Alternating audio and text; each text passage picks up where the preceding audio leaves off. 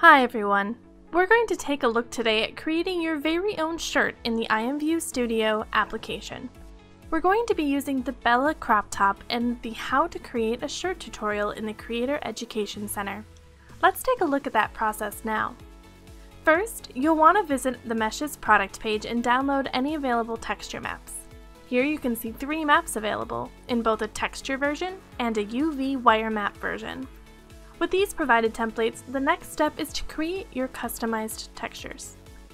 We have 2 tutorials available for more information on how to customize your textures, both for Photoshop and a free alternative program called GIMP.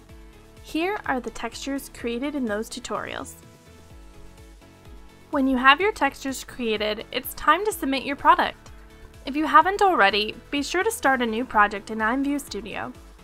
You can do this with the yellow Create button here or the plus sign here. Let's find the Bella crop top. The easier way to find an item you already know you want to use is by getting the product ID number from the product page, which is found in the URL or here at the bottom of the page. Additionally, you can use the search bar to look for a product. Here you can see someone has submitted a derived product with the same name, and this is where the derivation chain comes in handy. You want to check and make sure you're using the furthest back version of a product that you'll like to work with. Doing this helps to ensure that you get the smallest file size and lowest starting price for your product. Click the product in the chain and then click Derive. If you're new to Studio, we have some convenient tutorials walking you through this new program available in the Creator Education Center. For now, all of the tools we need are here in the Material Components tab and the Inspector tab, as well as the Info tab when we're ready to submit our product. In the Material menu, you can see all of the components that make up this product. Clicking on an item brings up its details in the Inspector panel. You'll see the texture map, the slots for opacity, normal, and shininess maps here. This texture is the back of the shirt, this is the front of the shirt, and this is the sleeves texture. To apply the textures we created, simply click the plus sign and Add Image. Navigate to your new files, select the texture, and hit Open. When you have your textures inserted, use the Preview button to load your new textures. Go ahead and use the camera tools to go all around to check that the products look as intended. Check your seams, your colors, and that everything meets the terms of service for IMVU.